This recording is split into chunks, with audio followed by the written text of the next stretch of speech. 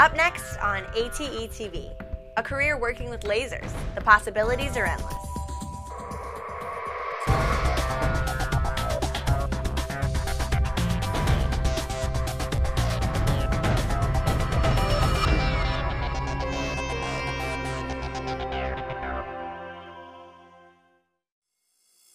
Advances in the field of lasers and photonics are creating new job opportunities in a variety of industries.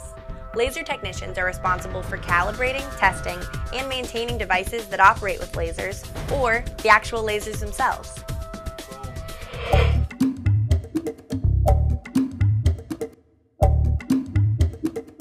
And it would be very difficult for anyone these days to go for at least a day without interacting with a laser.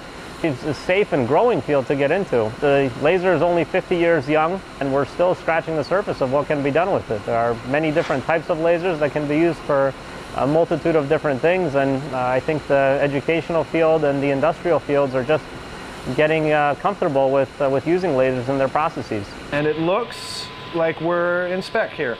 Everything is looking great, yes. We take the lasers that we make in this building and we put them onto a machine that has motion units and controls, computers, a lot of exciting technology, and integrates the laser into this machine so you can put a piece of sheet metal up to 1/2 inch thick, 5/8 inch thick, depending on the metal, and cut through it, you know, like butter.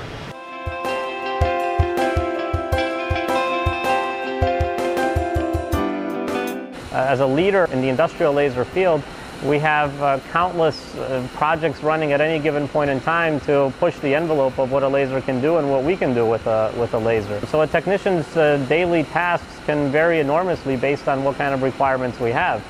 We need always people to be able to assemble the building blocks of a laser, from inspecting and measuring mirrors to cleaning them, assembling them in a clean room environment, to put our resonators together, as well as troubleshooting how a laser is controlled, how it works. There it goes there. One of the most challenging things that our technicians are faced with is troubleshooting our complex mechatronic systems when something goes wrong. And there you need a very detailed and in-depth understanding of how all of these systems interact with each other and how to go about breaking down complex problems into manageable chunks and solving them one by one. If the diodes go too hot or too cold, it will shift the wavelength of the pump light and the laser will become less efficient. My job here is a technical troubleshooter, and what I do is I fix the lasers when they're not working.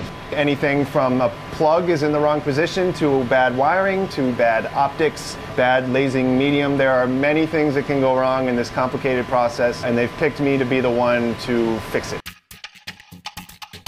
If you are desiring to get into the laser field, learn as much as you can ahead of time. Torque specs, conversions, math, keep up on your math, of course. Just names of tools.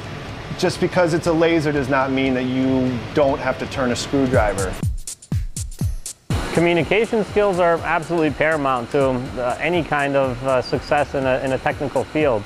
As technology progresses, people become more and more focused on their particular area of expertise, and everyone has to realize that they're not going to have the answer to every individual problem that they're going to come across. The future of lasers is a very hotly debated topic. What's absolutely certain is that lasers will remain a large part of our lives and will continue to be utilized. The ways of how we use them and what types of lasers and how big and how much they're going to cost, and it's dependent on the people that we have working in this field today to define how the future of lasers progresses.